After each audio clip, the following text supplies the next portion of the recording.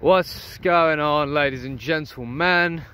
It's your boy John, coming back at you again with another video. Hope all is well on the other side of the internet. Taking care of yourself, man. Guess what? I've been reading the Bible. Crazy, right? I've been reading the Bible. I've really got hooked onto the whole mythology of the Bible and the archetypes that are laid out. Because you have these stories, right? You have these stories of these kings, these feuds, these various things that are happening in history. And you see how the basic premise of the story is how human beings have strayed off the path. Yeah, they've strayed off the path. God's given them a path. He said, be righteous, be strong, be loving, be kind. Don't be selfish, don't be greedy. Don't feed your ego, basically. And always, in all the stories, when human beings stray off the path, it's because they've stopped listening to God, basically. They've stopped listening to the commandments. They've decided to take things into their own hands. The big thing in the Bible is your own understanding versus God's understanding. If you look at the book of Proverbs, I never used to read the book of Proverbs. In fact, I never used to read the Bible before, man. I only started reading the Bible in COVID, lockdown. Before that, I never read the Bible because I always thought it was just, you know, good literature, interesting stories, but nothing really meaningful for me. Nothing for me in there, right? I'm a young man in the 20th century. I need something else. I don't care about the Bible. But man, I'm not lying. When I was in COVID and all I was doing was lifting weights, meditation. What else was I doing? Lifting weights, meditation, chilling out, but I was reading the Bible a lot. Why did I start reading the Bible? Well, I got on NoFap as well at the same time. I quit porn, and I still have quit porn, right? I still quit it.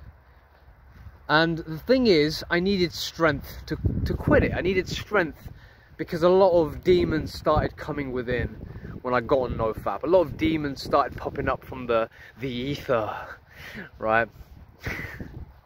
And I really felt like I was losing my shit, man. I thought I was going insane. Because for years I was addicted to this thing, right? And that's weakness, it is. But I had to accept that, God, I was weak. I was weak, you know, and I had to accept that. And that was a humiliating thing to do. I was weak. I was dependent on these vices as a strength. But it wasn't a strength at all, was it? It was a temporary fix. So I needed something. I needed some sort of voice of encouragement. I was on YouTube. We had lots of people from the community, of course. Leonard Banks, Elisha Long. We had a few others as well who were talking about no PMO and why it's important to get on it. But the one that really started to pop out, man, was the voice of God. The voice of God.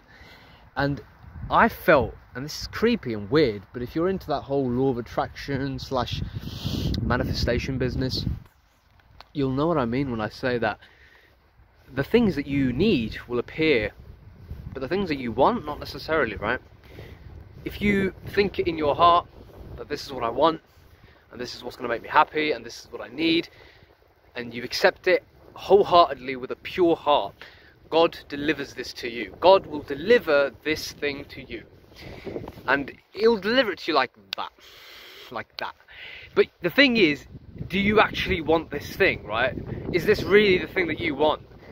If it's not, it won't come to you. If you don't think you're deserving of it just yet, it won't come. Because you have to be completely aligned. Yeah? You have to be completely aligned. So I've gone through a few things so far. But the big thing that I feel like plagues young men, because, you know, I was a young man. I'm still a young man, I'm 25, but, you know, the twilight of my years is coming, right? I'm gonna eventually go into adulthood properly, and I consider myself a proper adult now. The big thing is that we don't have a spiritual purpose in our lives. In fact, we don't have a spiritual anything anymore in our lives. We don't have a spiritual connection anymore to anything. I've travelled all across the world. I've gone to America, I've gone to Thailand, I'm going to go to China. I've lived in England all my life. And I've always felt completely alienated from my society. I felt that this society just wasn't the one that I was meant to be in. I went to Thailand and I made more friends there than I ever would have made in England. I had more of a pleasant and spiritual experience in Thailand, man. Just making friends, being kind, meeting random people, having great experiences. And it's not like I can't do that in England. Of course you can do that anywhere. In fact, one of my missions in England is to practice being kind and righteous even when I feel like I don't want to. Even when I don't feel like I should. You know?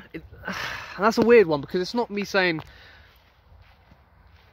you know, if someone's being disrespectful to you or someone's being an unrighteous person, you should be kind to them. I think you still should, to be honest. Unless they have done something to justify war. And really, let's be real, man. This is my question. This is the question I've always asked myself my entire life. What actually constitutes an act of war? Because I've always learned how to fight. In recent years, I've really stepped that game up a little bit. Started taking boxing a little bit more seriously, thinking about a competition. So I've taken the fighting business a little bit more seriously in the recent years. But as I've taken the fighting more seriously, it's led me to the thinking, what actually constitutes war? What constitutes a fight? When should you fight in real life? And I don't have a resolution to this, but I know that the answer's in the Bible.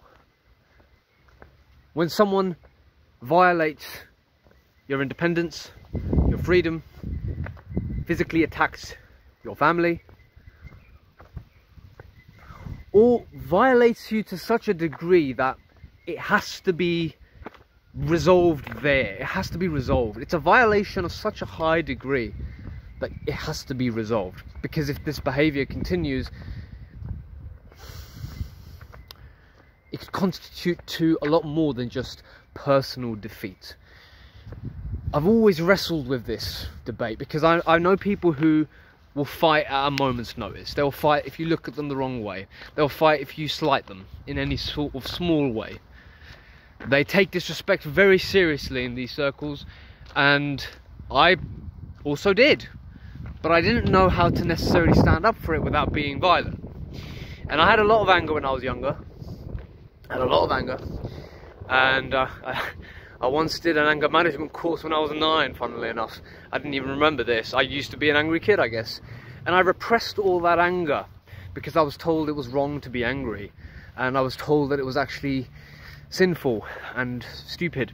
So I repressed the anger, but then when I repressed the anger, it led me to have a lack of assertiveness in my life, because I just didn't know when I should ever assert myself. If you ever should, right? As I've gotten older, I've realised that if you just trust God, the right moment comes for you to assert yourself when you need to. Because being righteous and being kind is a choice. It's not something you do because you have to. It's a choice. Like, you could just not be that way and, alright, maybe inflict on yourself some negative karma, or just not be nice, I guess, or just not be kind. You could do that, but your community suffers. Your relations with your community will suffer. It's not very nice. But it's a choice. I'm going to stress that a lot. It's a choice. It's not something that you have to do. If you feel like you have to do it, that means you're just being a people pleaser. And if you're being a people pleaser, you ain't going to be very happy being a people pleaser for the rest of your life, are you? That's just the way these things go, I think. So going on to the other thing, what do you think gives you the actual answer to know when to fight, know when to make love, to be righteous and maybe not to be righteous? I'll tell you what. A spiritual conviction in some kind. No, not some kind. A spiritual conviction in a well-articulated vision for the future, as well as for your life. You see, we live in an era where liberalism kind of rules, right? The individual is the most sacred thing. The individual is the most important thing possible. And freedom of speech, freedom of this and that, freedom of everything. This is our highest value system. And we've lived in this value system for a few years now, haven't we? Humanity hasn't just lived in this value system for a few years, but I'm saying you were born in this, right? Humanity's lived in this for what? I think 300 years, this value system of freedom of the self, freedom of the individual. This is the most important thing for the society, as it is commonly said.